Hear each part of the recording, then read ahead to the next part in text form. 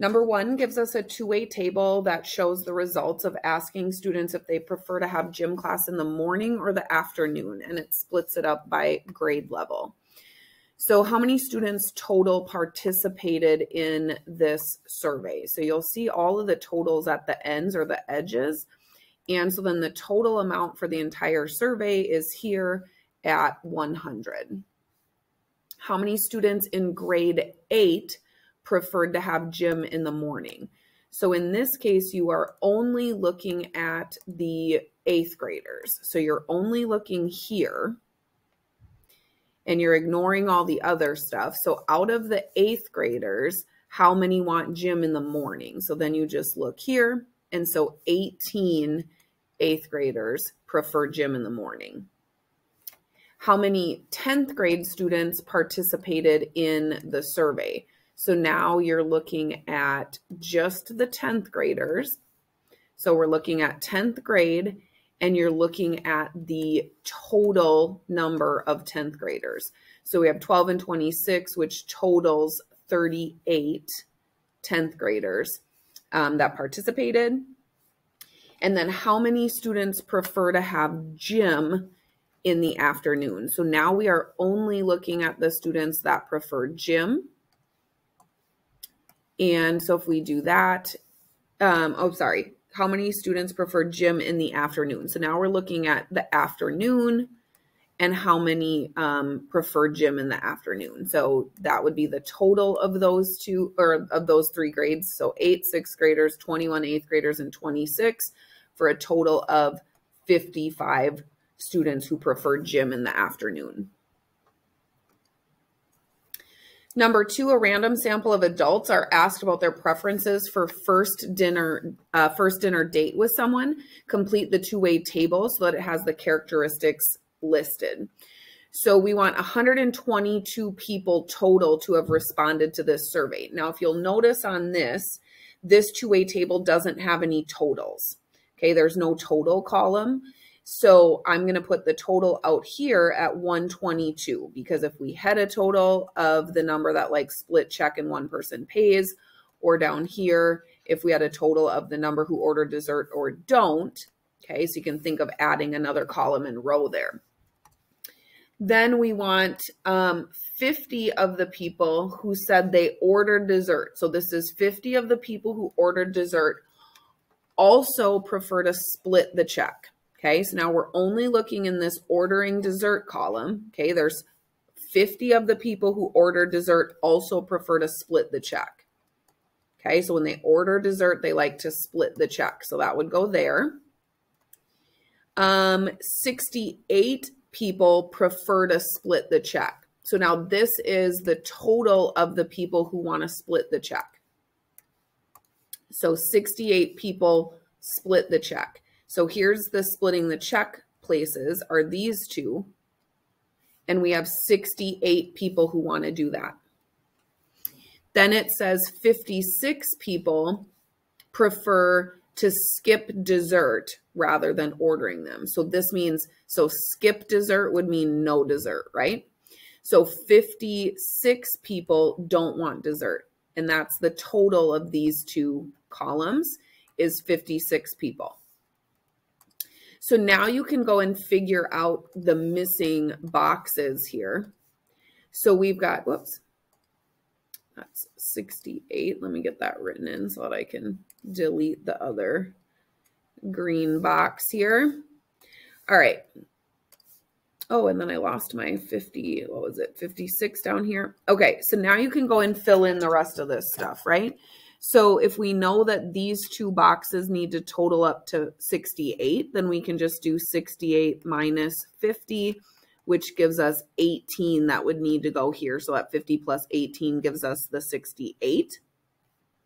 Then we know right here that the no dessert people is 56. So we have 56, and then we can subtract off 18 to figure out how many are left over. So then 56 minus 18 gives us 38. And then we can also figure out these other totals here because we know it needs to add up to 122. So this number here is going to be 122 minus 68. So 122 minus 68 gives us 54 for people who want one person to pay. And then, you can come up with this different ways, okay? So you can do 54 minus 38 to get to this box. So 54 minus 38 would get us to 16. You could also subtract 122 and 56 to get 66 here and then subtract the 50. But you're just kind of filling in the puzzle pieces once you get the initial information in there. All right, number 3 says students in 7th, 8th, and 9th grade were asked whether they prefer to write in pen or pencil. 40 prefer pen, 60 prefer pencil. Create values that could represent the number of students in 7th, 8th, and 9th grade that responded to this survey. So I just drew a two-way table here. So we would have pen and then we would have pencil as our things here. And then they said 40 students prefer to write in pen. So 40 needs to be the total of the number of people that wanted pen. And then it said that 60 people prefer pencil. So then we need 60 here, which gives us our total of 100 people. So, whatever you pick here needs to total up to 40, and whatever you pick here needs to total up to 60. So you could just do 10, and 10 is 20. So then you'd need 20 here to total up to 40.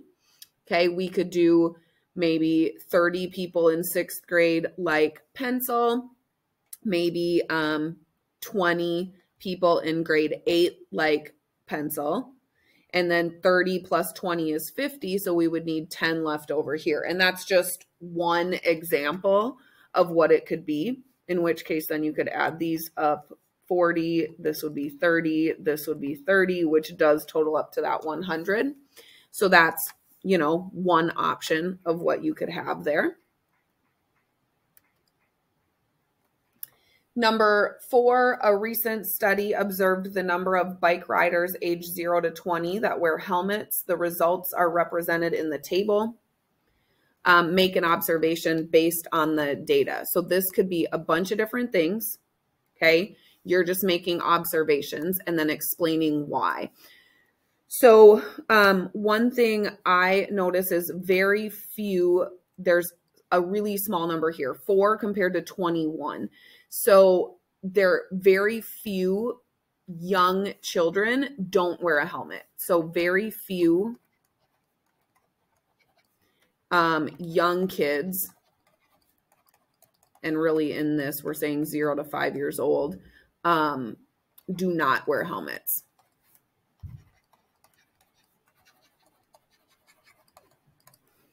And you could say, as we age, less and less people wear helmets because these numbers seemed to kind of increase. Now here, you just have very few people wearing or not wearing helmets because there's only 15. So that could be another observation. You could say, man, a lot of people ride bikes that are between 6 and 10 years old because this totals to 48 people.